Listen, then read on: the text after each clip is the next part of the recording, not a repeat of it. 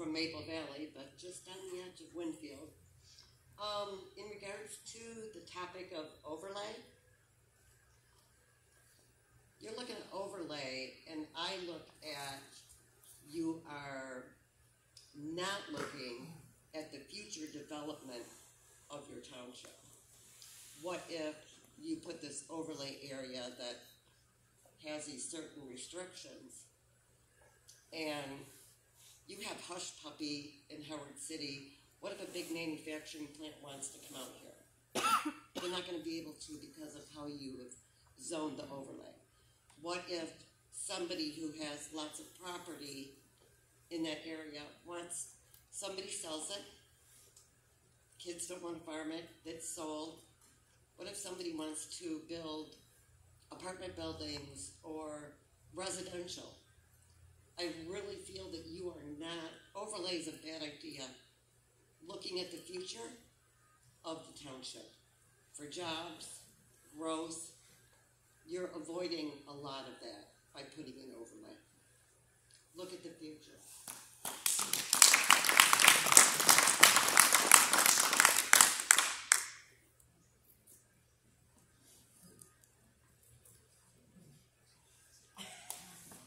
Kelly Jefferson, Douglas Township. I just heard, she was referencing overlay and how you cannot have manufacturing coming to the township if you have overlay, or you cannot sell a property and then having apartment complexes and a subdivision put up. But then people are complaining on how they don't like the looks of the turbines. I don't think many people would want a apartment complex next to them if they came here to move to the country for the quiet and the peace, and they could go out and see the animals. And then you've got somebody that sits there and says you guys are all kissing Apex's asses, quote unquote. I think the fact that whether or not maybe hush puppy, as was just brought up, if they came, you would be accused of kissing their ass. So the fact is that, you know what? Yes, you were brought in to represent your township. Every member of your township. Every member, whether or not they have a little bit of property or a lot of property. Mr. Scott said at one of the meetings that if everybody just went and spent $50 more on their property taxes, we wouldn't need the Apex wind turbines for revenue. But let me tell you what, down in Ionia, they just shot down a library because it was $50 a year per household within the city. If you don't think that people aren't going to vote for a library, the building was given to them. It was just moving the stuff and doing a few upgrades. But the building was given to them, and they shot down $50 a year per household because they didn't want to spend that much more in taxes. I'm sorry, but if it's $50 per parcel, and Melissa's got parcels in 2 different townships, how much money do you think she's going to spend? Finish your sentence, please. I will. Thank you. But I know you guys are on you have to think of every resident, not just the ones that are the loudest and yelling more so than the others, but every single one of them. But thank you. We love you. Go home, Kelly. Yeah.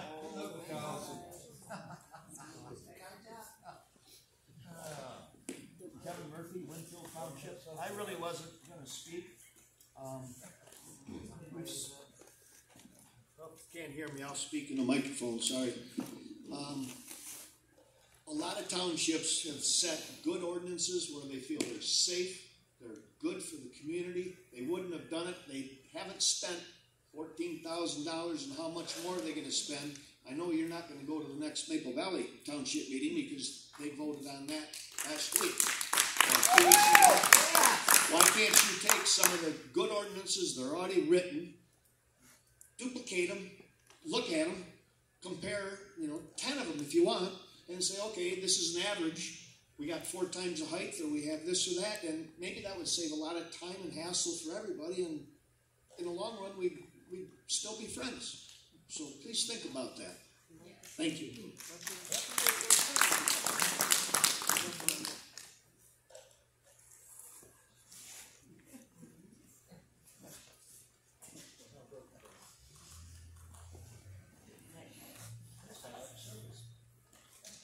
Robert Scott, Sydney Township. Back in February, APEC did a presentation to Pine Township telling about all the millions of dollars that this project is going to generate. I did an analysis of that. I took pictures of all the slides that they used and went through the analysis. And if you break it all down, in Pine Township, and your township is going to be a whole lot different because one of these villages are going to be very similar to yours. In Pine Township, it was going to raise, on average, just under $17,000 a year per turbine for the township. But if you do the math, and you look at the fact that Pine Township has 1,870 residents, that's $9 per resident per year. That's what they get from having an Apex turbine in their township. $9 a year. Yours is probably, you have a few more people here, maybe yours is $8 or even $7 a year for each resident in your township. To do the math on what some of you are going to receive if you have a turbine on your property, it's $18,000 a year. $18,000 a year. So if you're going to do what Apex wants you to do, you're not representing your residents, you're representing you. Thank you.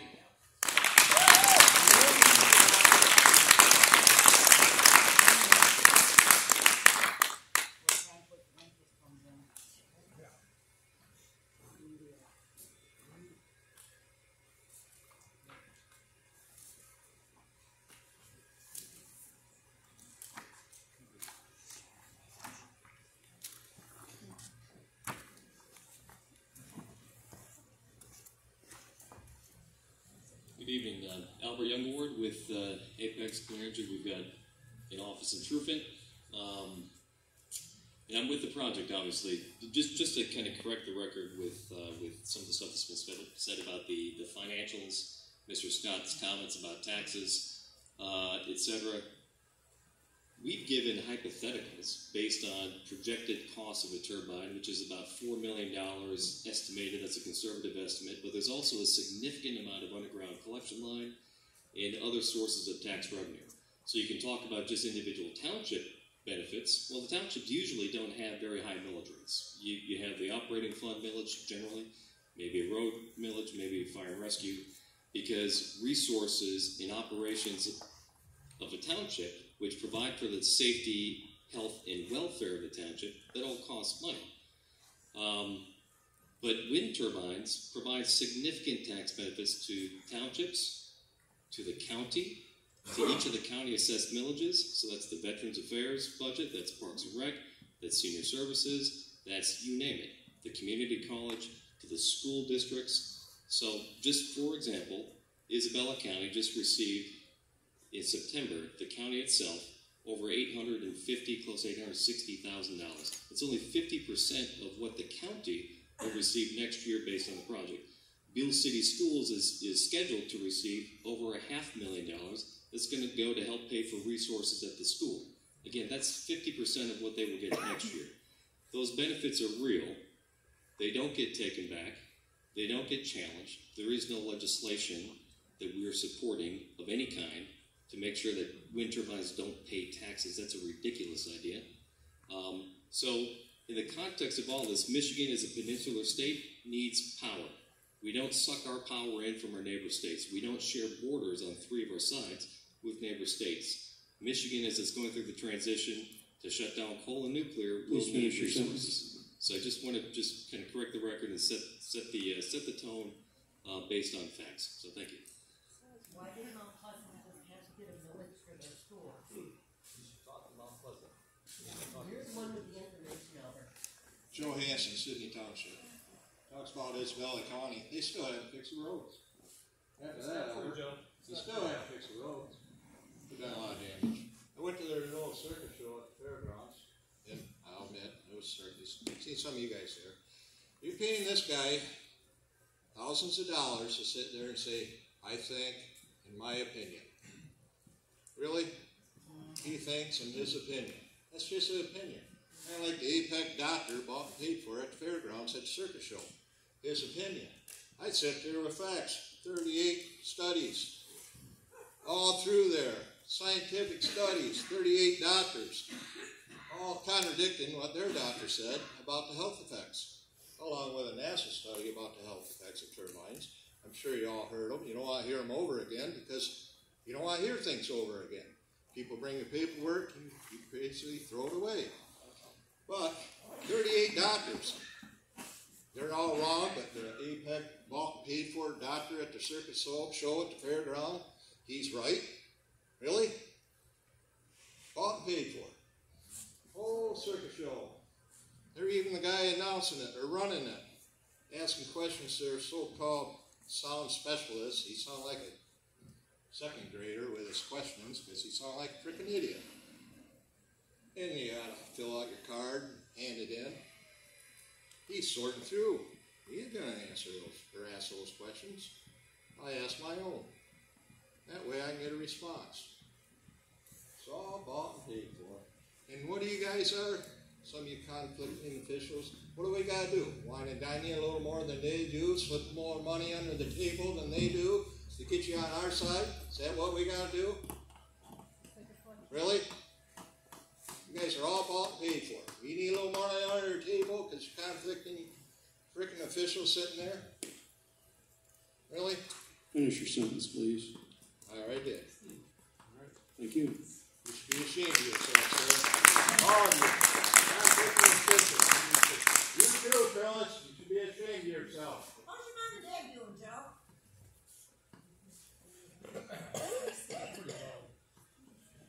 You're low, Kelly. You are low, Kelly.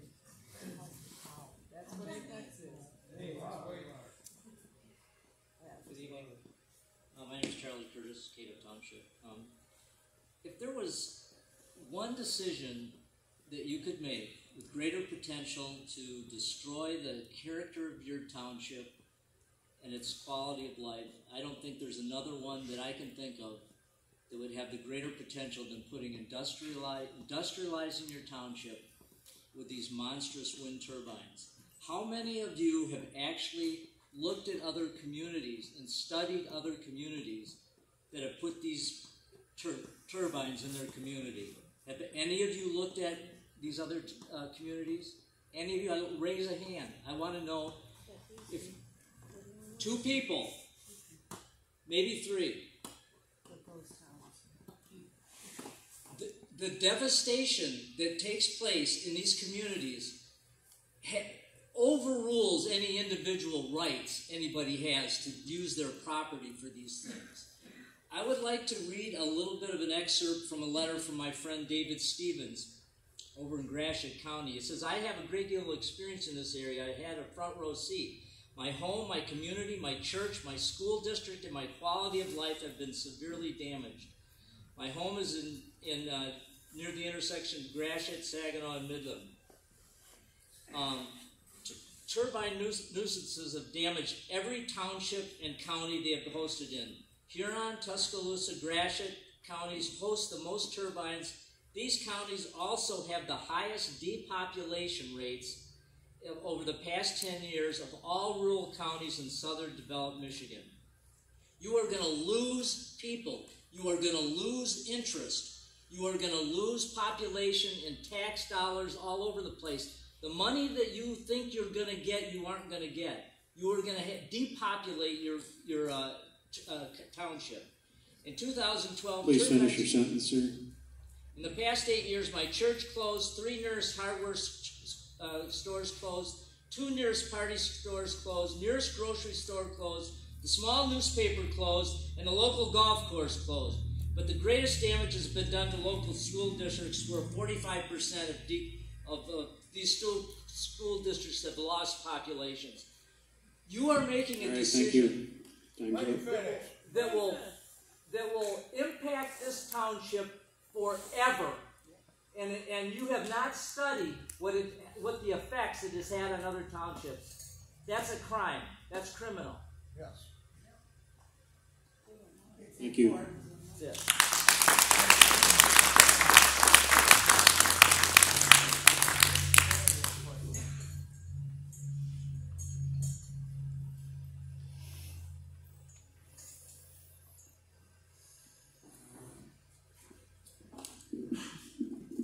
Hi, Pam Himmas, Montcalm Township, Montcalm County, and this is a county issue. I really wasn't going to say anything tonight either, but I heard some people say some things. Gentleman on the PC mentioned that it wasn't fair to exclude smaller parcels. This isn't a question of fairness. This is a question of safety.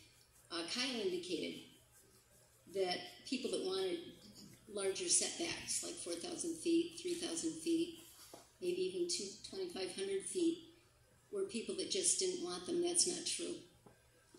It's not that we're labeled as anti-wind, but we are pro-safety. We've given much information out about the possible safety issues, for example, of infrasound. There's not a lot of conclusive study out there, so err on the side of safety. It may be 10 years down the road before somebody has a heart problem has been caused by the infrasound. These things pulsate. I know you've heard all of this. You know, I don't really go on and on about it, but you can't say what we think and why we're motivated to be against these things. You like to do that because that gives these people more confidence to go with your suggestions, but you don't know why we're doing this. So maybe you need to change your vernacular, you know, when you're telling people what they're thinking and why they're doing things. Safety is a huge issue here, and exclusionary isn't even a question anymore. It's okay to exclude. It's all right to exclude. We had a wonderful man from Chicago, used to be a circuit court judge in Grand Rapids, come and explain it all to us. And I know you've all heard about that. You've all received paperwork on that. You don't have to be fearful of the lawsuits anymore. We have adjacent counties that are already producing this electricity. And I'd just like to point out, Albert said we in Michigan. Albert's from Minnesota.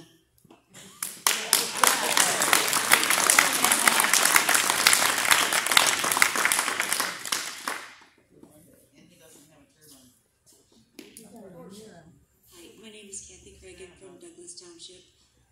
Two things. The first thing regarding property rights. I really do believe in personal property rights, and you do have a right to do things on your own property. You own your land. The sky belongs to all of us. You don't own the sky. We all have a right to enjoy our property. We all pay taxes to enjoy our property, so one person's wanting to put up a 700-foot turbine is not more important than someone who does not want to see that. Even if the setback is far enough, you're still going to see it. The other thing I'd like to point out is, as an observer, because I'm not from Winfield Township, I don't really know many people in Winfield Township. The only people in your township tonight who have spoken in favor of wind turbines are you on the Planning Commission. So I just want to point that out. I really hope that you reconsider some of the things that you're talking about in favor of the majority of people, because as an observer, it appears as most people are speaking out against them. So, thank you.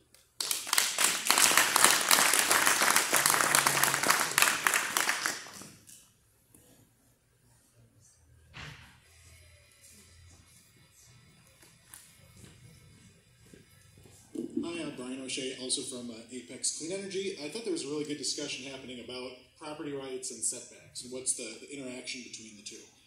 When you have a 2 times setback from a property line, let's say it's a 1 acre parcel, that's basically a 120 acre buffer. Now draw a circle around that house, that's about 120 acres. That's a quarter mile, that's a 2 times height setback. Now transfer that to a 4 times height setback, it's a half mile setback, roughly. Now you're talking about 500 acres. So really what you're trying to decide with setbacks is, how much participating property should that non-participating property be able to take away and have control over. So if you're in a section, the whole section signed up, that 1 acre, should that 1 acre control a 120 acre buffer around him or a 500 acre buffer around him? So I think that's something worth thinking about and affects, where wind turbines could be sited in the township. Lastly, there was a lot of talk about safety, and people bring up this 1640 number that has no basis in actual reality. It's from an old safety manual, and I think some of you guys have gotten an article about that before. I've heard people say, Pam came up here and said that, we're not anti-wind, we're for safe wind. But if you look at the back of the sweatshirt and some of the stickers, they don't say safe wind, they don't say appropriately sited wind, they say no wind. So I think the position of folks who want to see this 4 times setback is abundantly clear. The goal is to exclude the land use from the township, not to allow a responsibly designed wind project. Thanks. No wind, knock out down. Rosemary Murphy, Winfield Township. I'd like to buy one of your safety men. I'll pay for it right now. Yeah, they can't provide them. All this is about money. It's greed, people. Yep. It's all about money. Do you think Apex is here? Do you think they're here? Please address the committee. You don't need to talk I'm to the crowd. sorry.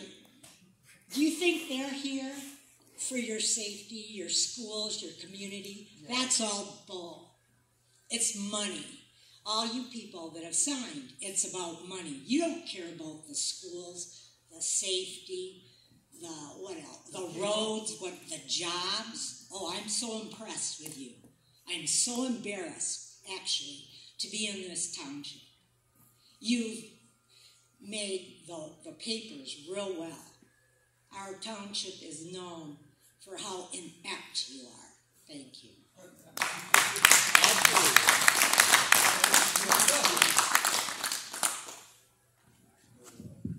Garrett Black, lifelong resident of Winfield Township. I'm for these wind turbines. I think that it's something that's needed, but it has to be done in a safe manner and respectful to non-compliance or whatever you want to talk. Participating. So, yes, I do think that there was someone said that there was nobody here to support other than you guys, and that's not true. Thank you.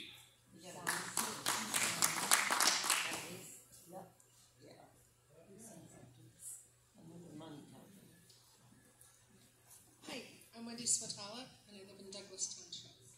I usually travel with posters. I didn't tonight. My posters are about the dangers of these turbines. A university professor at Reuters came up with a calculation. I'm just going to leave you with this calculation because a lot of the discussion tonight was tip height. On a 400-foot turbine, the throw for fire, debris, and ice can be 1,640 feet or 1,680 feet. Do the math. That is 4 times tip height. Almost 500. Well, yeah, it's close to 500, but I won't press my luck. 4 times tip height. That is criminal if you do not do that, because you are putting every single citizen in danger if you don't do 4 times tip height, not hop height, tip height. And the other thing I'd like to do is, Kelly? Yes. You talk about respect. Ma'am, you need to address the committee. Okay. You don't need to talk to the crowd. I'm sorry. This is not personal. This is Kelly's always repetitively expressing respect. She's been very disrespectful tonight. I just wanted her to know how I felt. So please, do justice to your citizens and do 4 times tip height. Thank you.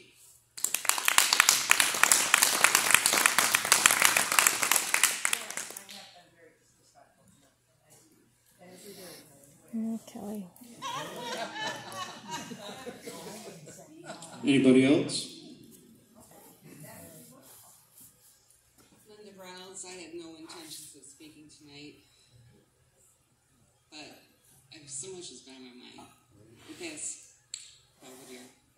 Douglas. No, I'm sorry, Douglas. I'm tears from everywhere these nights. All of you up here, except for Kyle, live in one of the most beautiful areas of the state. Our whole state is gorgeous. The sunrises and sunsets lately have been phenomenal. I really love them, and I appreciate them even more with the fear of us possibly losing that. Some of you may say that those windmills, turbines are beautiful. I don't see it. And it's a benefit financially for those that's signing. and it's tearing the community apart. These are your neighbors and family and friends. You know, you shouldn't be in such turmoil and such total opposite sides of the spectrum up here. It's almost like a lack of respect because the couple may speak out. The other ones don't want to speak out because they're going to go extreme the other way because they want the turbines. Just, you have an attorney here that you don't need. You guys can do it. You're educated enough that you should be able to come together and agree on something safe for the community.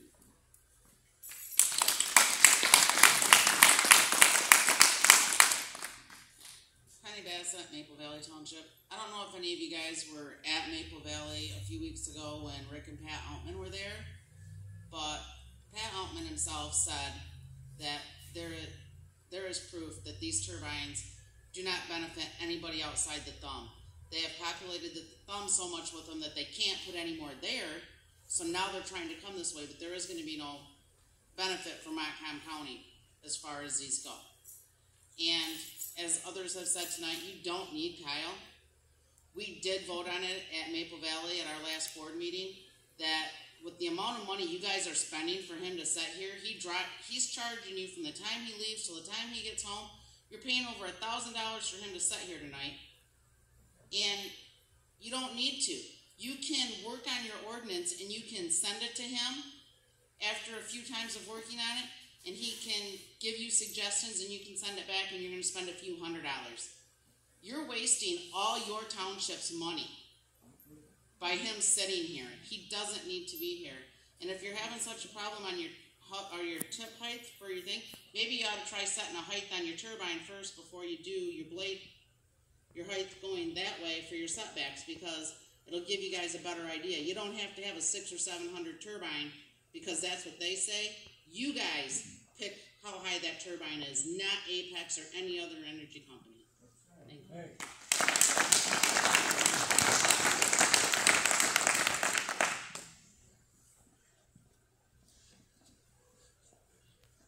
My name is Renee Smith. I'm from Michigan.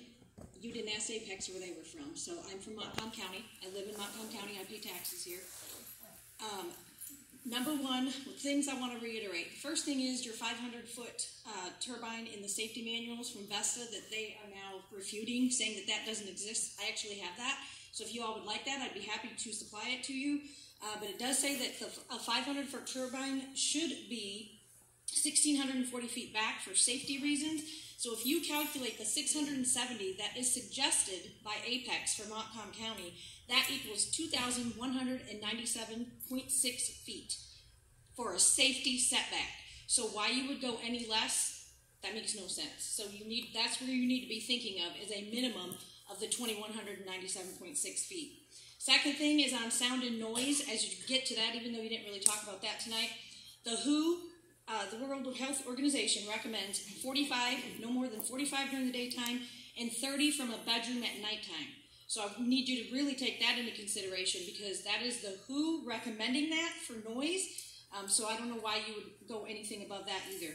Setbacks, you guys argued a long time about setbacks. That can be fixed very easily by adding a waiver to your ordinance. Plain and simple. The other townships are doing it.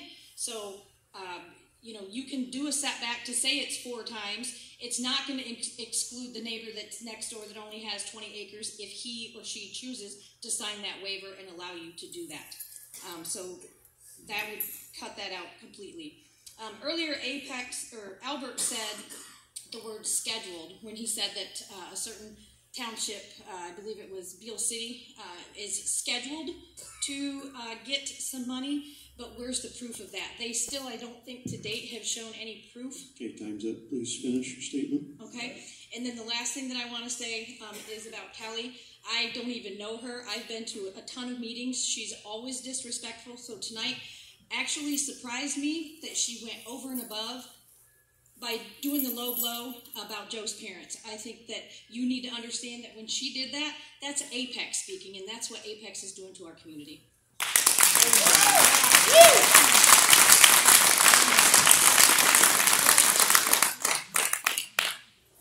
Anybody else?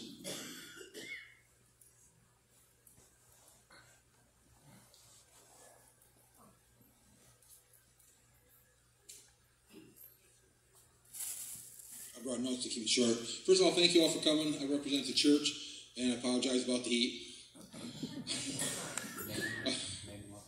I'm sorry, Mark Graham, Winfield Township.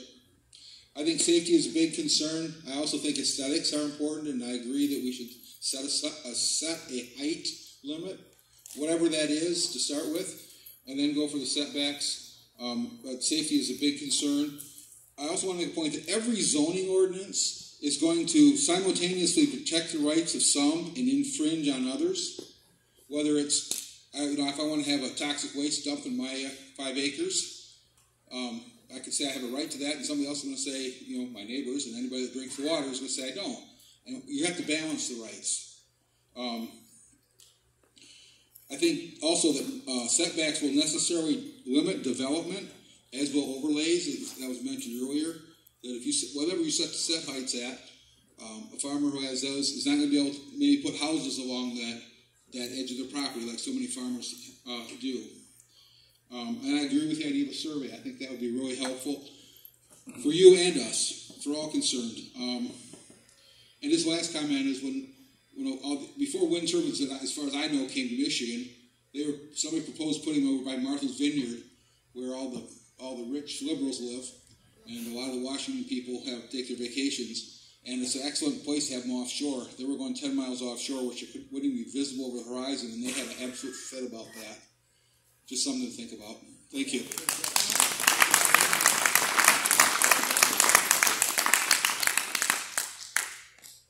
Anybody else? Okay, at this time we'll close public comment.